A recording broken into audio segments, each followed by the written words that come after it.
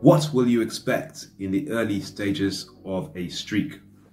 So what do I call early stages of a streak? I really believe that the early stages are from day 0 to 21 days of a retention streak.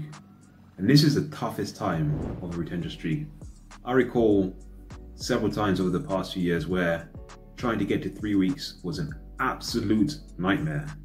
It was just so hard. And once I broke that barrier, things just became exponentially easier for me.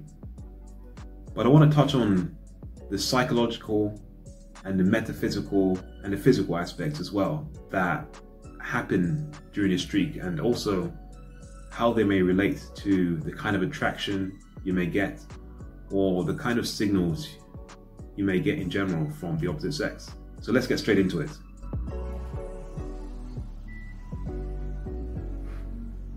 Stage 1, I really believe, is called the emptiness syndrome.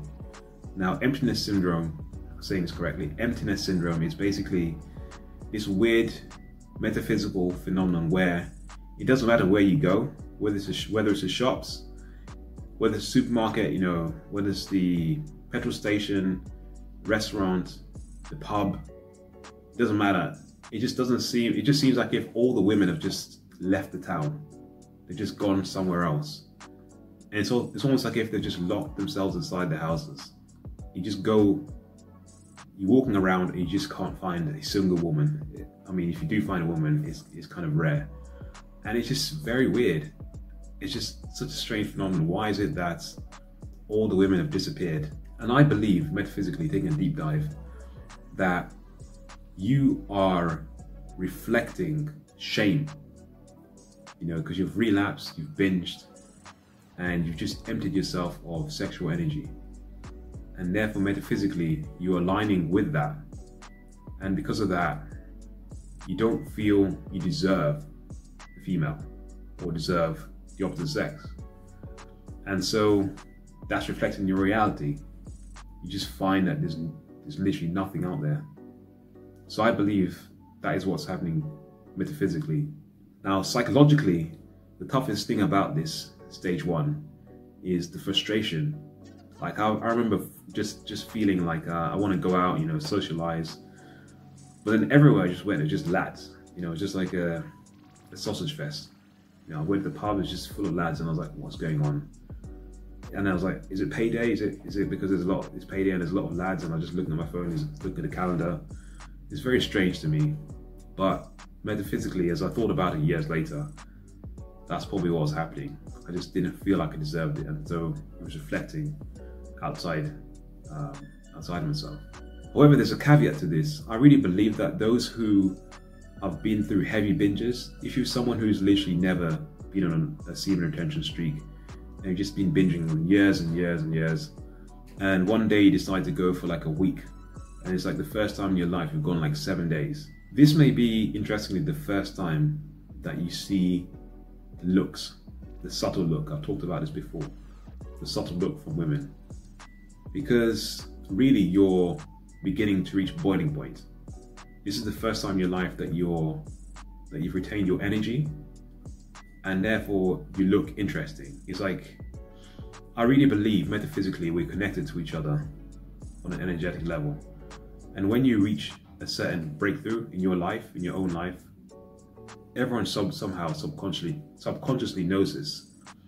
And therefore, it's no surprise that you suddenly start to get subtle looks from women, and it will feel like an accident. You'll start to be like, is this real life? Like, why are they looking at me? And you even turn around to see if the girl's looking at someone else. It's because you've reached a new point in your life. Suddenly going from 0 to hero. Or should I say the other way around? Going from several binge cycles to 0 binge cycles. It's a complete 180. And metaphysically, I believe that it's because women are secretly on our side. And that is why they use these, looks or smiles to encourage us to actually go further on our streaks. That's my belief metaphysically.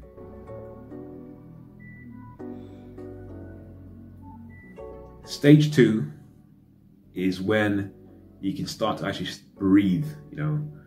You're starting to get some momentum. So maybe 2 weeks into a streak, and your energy is starting to return back to you. Your posture started to change slightly, and you're just starting to feel like a human being again. And this is where the people come back, you know. You start to see women when you're walking around in general.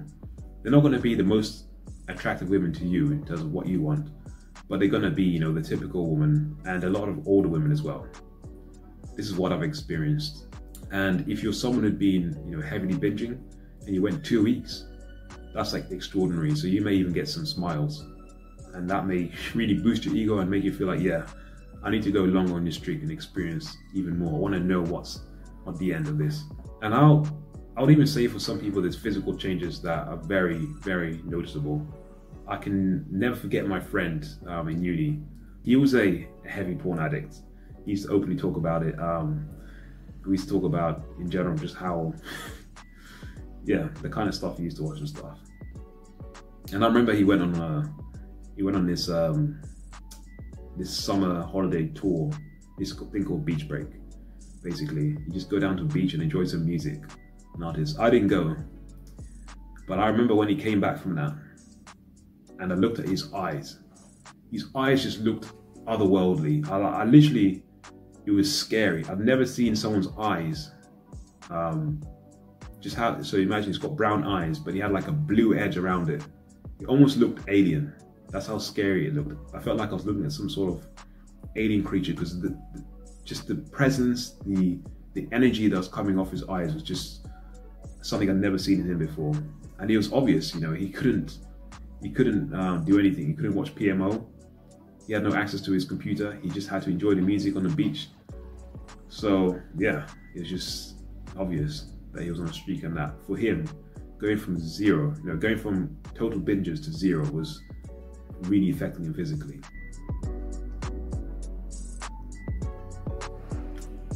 Stage 3 of the early stages of attraction and the retention streak. This is when you will suddenly find that your town is full of young, attractive women. They just come out of the woodworks out of nowhere. I've had this happen to me where I'm living in a really small town. I didn't realize this person even existed, or these people even existed. You go to the supermarket and there's like 5 of them, and you're walking around like, this is very unusual. Or you go to the gym, and suddenly your gym, which is usually full of guys just, you know, heavily muscled and just like doing their thing, suddenly it's just got a bunch of women just working out next to you. Like, since when did they sign up? And it's very interesting, this metaphysical phenomenon. You're starting to lose the shame, I believe, and you're starting to feel the confidence in yourself, and you're starting to believe that you deserve someone in your life. And so it starts to show up as, you know, as below, as above, so below, as I say. And that's what happens in your life. You start to see it reflected. And, you know, just to encompass all these 3 stages, one thing I've noticed is that women are very hands-off at this stage. You're not going to get any physical interactions really, but you will get looks. And the attractive women, stage 3, are not going to necessarily look at you or even smile at you, but they will be there. You may get looks and smiles from the average woman or the older woman, because they tend to be the ones who smile first, in my experience. But in general, you're just going to feel more confident in yourself, and you're going to feel more deserving psychologically and also metaphysically. And another thing I've noticed as well, when I did my first ever 3-week streak, a proper 3-week of no PMO, semen retention, I started getting my erections back. They started to actually repair, and I started to feel like it wasn't forced, it was just coming back. My morning wood was coming back, and that's a good sign of brain healing. So yeah, that's what I believe summarizes these 3 stages. And there is one thing I want to touch on for stage 3. I think that your energy body, that metaphysical part of you that can't be seen physically with the eyes, but can be perceived through the peripheral vision. When you look at someone and they look taller than they actually are, then you come across, you know, come right up to them, you realize that actually they're not that tall. That energy body really begins to grow and fill up the space as you reach stage 3. And that's when you walk into a room and people start to look at you. That's when you actually notice that you have a presence You're not just someone who is invisible. And so I think that really strongly relates to the looks you may start to get on semen retention, especially from the opposite sex. They just start to actually notice that you exist and you are a human being deserving of that respect. So if you find this video insightful, please give it a like, as it really helps to get the video out there. Drop down your comments below about what you experienced when you went about 3 weeks on a semen retention streak. I know it's different from everyone, but I love to see how different it is and what kind of things you really noticed and what kind of things really stood out for you. Apart from that, if you're not subscribed, please subscribe if you haven't already, because it will definitely help you learn new things about this practice. So with that said, guys, peace.